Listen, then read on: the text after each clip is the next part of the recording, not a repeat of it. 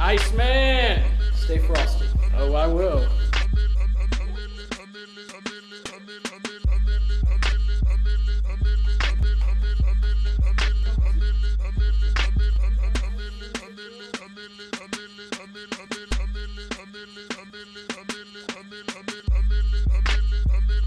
Yes, sir. Welcome to Second String. Happy Halloween.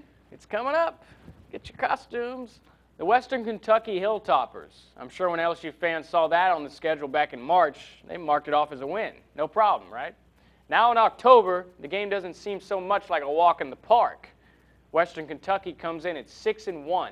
They have a 6-year quarterback who's getting some Heisman love because of the 2,700 yards and 24 touchdowns he's passed for this season. Brandon Dowdy is his name, by the way. He led the FBS last year with 4,830 yards and 49 touchdowns. By the way, the last starting quarterback LSU has played, Auburn's Jeremy Johnson, who was subsequently benched the following week. Plus, the Hilltoppers have already beaten an SEC team on the road this season. Wait a minute, no. That was Vanderbilt. Scratch that. But here's my point. In college football, no team can be overlooked. It's why the Appalachian States and Boise States are still talked about to this day. So just don't get caught looking ahead, LSU, to that beautiful bye week where you can finally get some rest, or the Crimson Tide in 2 weeks. I'm not saying, I'm just saying. You could pull those highlights down later, but you can't stop play on play. You can't stop it. What do we have for number 3? It's Markevius Mingo, the first time on play, and he picked a good time to do it. An interception on Peyton Manning in overtime. Look at the concentration from the man. Markevius Mingo. Number 2. Oh, it's Jeremy Hill time. How about some number 32 action? Look how he's going to get over the end zone, the jump, and the score. He tight ropes on the sidelines. Let's watch it again. Oh! He crosses the goal line. Give him 6. And of course, when you talk about Jeremy Hill, you talk about busted moves in the end zone. Number 1, it's Jarvis Landry on the little reverse around. And look, he's going to go through 3 Tennessee Titans. You can't stop this man. You can't bring him down. Jarvis Landry, the Juice Man. Jarvis Landry, play-on-play of the week. Well, you know, it's homecoming week here on LSU's campus, and where there are many events going on that are wrapping up probably right now, except for the football game tomorrow, of course. Why homecoming is 2 months into the semester, I'll never understand, but we caught up with some LSU students who were excited about homecoming week, but probably attended 0 of the events.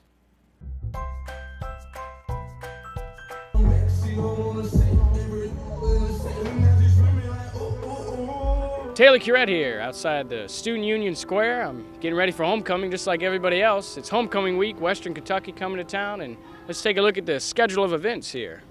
LSU Homecoming 2015. We got the splatter beat. That's, of course, when people deliberately put paint all over their bodies.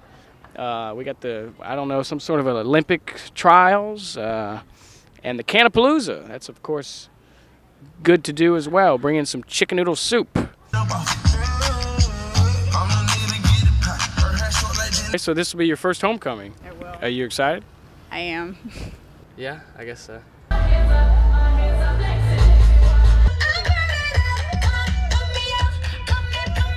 Looking at the posters now. That's a big thing. They put up these banners. They paint them. What in the world is this one? Some strange lady. The homecoming. Do you know about any of the events in particular? No, not really. They have the dance and the football game before the dance. Do they have a dance? I didn't know that. So, They should if they don't. yeah. Are you going? Are you going to go? I don't know when it is. Okay. This will never stop! It's by far my favorite so far. Mike the Tiger and Les Miles, they look insane. They're just like screaming right at you. Scary, to be honest. They both look like they could be on something. Shut up! What about the concert? Have you heard of the concert? No. Tinashe is coming to perform. You ever heard of her? No, I've never heard of her. I didn't know there was a concert here. Throughout the week, this place will be packed with all sorts of tents and people trying to hand you flyers and things you don't want, things you throw away in the trash immediately after getting them. But that's homecoming for you, I guess. Over here, it's like a Sports Illustrated cover. Brandon's not wearing a helmet, however. He's going to have to sit out a play. You know what splatter bead is? I guess you're going to inform me.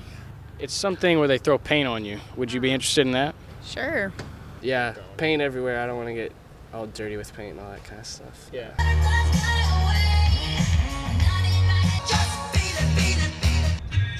Well, it seems no one knows exactly what's going to happen during homecoming week, but Canapalooza, Splatter Beat, Tinashe performing, and of course, the football game. Reporting from the parade grounds, I'm Taylor Curette for Second String.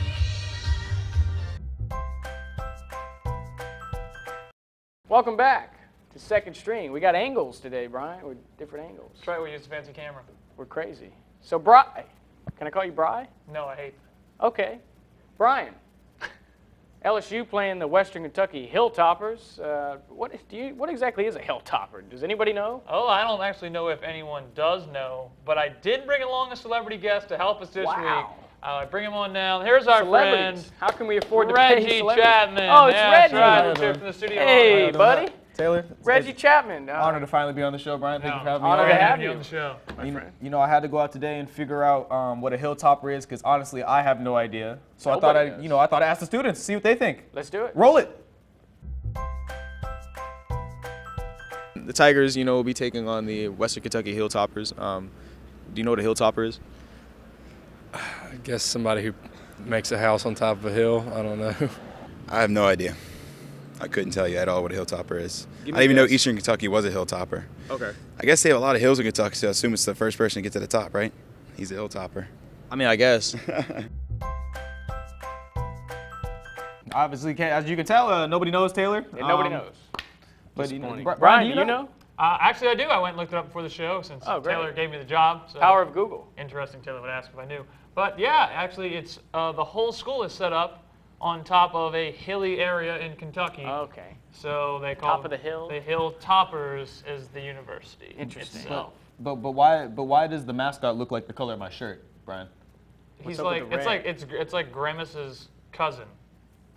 Who's Grimace? From McDonald's, the big purple. Oh, the big purple thing. It's like a purple chicken nugget. Yeah. So why aren't they purple? They're red.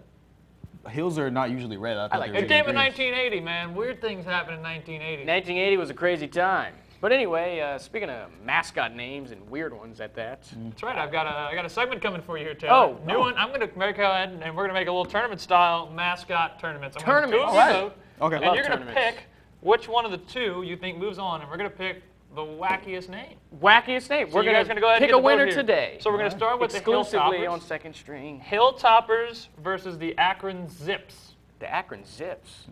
What is the origin of that? Does it matter? I don't know. I don't know. Does this have to do with zippers? Or?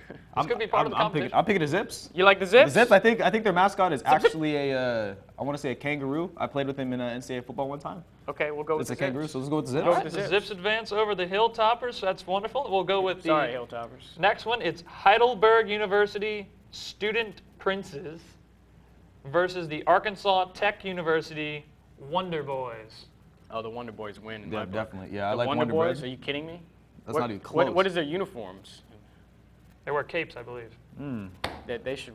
You know, like Wonder Twins? I'm going to go ahead and say that they are my favorite right now. Really? We've got the Anchormen of Rhode Island College Seems versus appropriate. the UC Santa Cruz Banana Slugs. Oh, man. The banana slugs. I went to outdoor ed.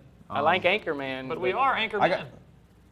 We are Anchormen, but you know, bananas are good. They're playing the favorite card here. You know what? I'm gonna go with banana slugs. But it is your show. Banana slugs? No, you go. It's yours. All right, it's your pick. Banana slugs. I've been picked there. the other Shout out to Santa Cruz. All right, Texas A&M International University Dust Devils and the Evergreen State Stole it from the Geoducks. Now the Geoducks kind of sounds like a Pokemon character to me. Geoducks. It's like a mix of a Digimon character and like a Yu-Gi-Oh character and a Pokemon at the same time. What do you think? I like the Geoducks. Yeah, I'm gonna say that too. Okay. Great, let's keep it on track. The Southwestern College Mound Builders and the Delta State University Fighting Okra. Fighting Okra, that's Definitely. a classic. That's You gotta give the Okra some credit, man. Okra's delicious. He's been killing the game for years. Oh, we're talking about totally Okra's different good things. too. Oh. We're gonna go banana slugs, Okay. Geoducks, All right, we're in the and second zips round now. Ooh. against each other. I still like the Zips, man. Oh, really? You convinced me about the Zips. Yeah. Let's go with the Zips. Let's go with the Zips. Let's do The it. Akron Zips. The Zips continue on. All right, this one's just a battle of two because we only had 5 because I apparently can't count. We're gonna go with the Fighting Okra and the Wonder Boys. Wonder Boys. Easily. Put 'em Easy. through. All right. Of course. You guys hear it. Our championship matchup is Arkansas Tech University. It's probably the first time that's ever been said. And the Akron Zips. Who's taking it home? Arkansas Tech versus Akron. The Zips Versus the versus Wonder Boys. the The Wonder Wonder Boys. Boys. Well, I got to tell you, I think the Wonder Boys capes will take over the Zippers. Because you don't need a But zipper what if a cape has a on a zipper? cape. Or what if the zipper gets caught? What if the cape gets caught in the zipper? If the cape gets caught in the Zippers could win. That's their only chance. But mind you, the mascot's a kangaroo. I don't know why. I think the kangaroo's name is Zippy, Oh, so you're talking about a kangaroo versus a cape? basically. Or what if the kangaroo was wearing a cape? Then they both Kangaroo's win? wearing the Does that mean they both win? No? Congratulations, you both win! Hey, Yeah! That's another one that could take a. That would. This was before I got there, but the one I'll remember is, watching a game in Georgetown and Dale telling Jose Vargas in the huddle, Jose, do not shoot the ball. And of course, Jose shot the ball, in the final segment. And there were always those moments when, you sometimes wish Dale wasn't mic'd because, it seemed like the opposite would happen, of what he wanted. Listen to me. You ain't doing nothing out there, Jose.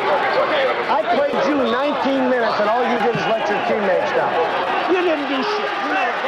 Dale had his moments where probably, he may have talked too much. He may have said too much, but everything he said was from the heart. I'm gonna Can play I be here? Should I be here? Should I be here? Through the hole. It's okay. I just need a quick. Oh no. Is it true you interviewed? Boy, I go to church. What do you put on your pants there? Is it true you interviewed Tom Brady at the urinal? Tom Cruise at the urinal? No, Tom Brady at the urinal. Gonna keep it civilized, gonna stay cool. Stay cool. Stay cool. I thought it was stay frosty.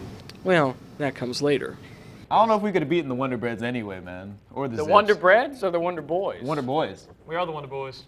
We are the Wonder Boys. You heard it here first, people. Wonder Boys. Correct.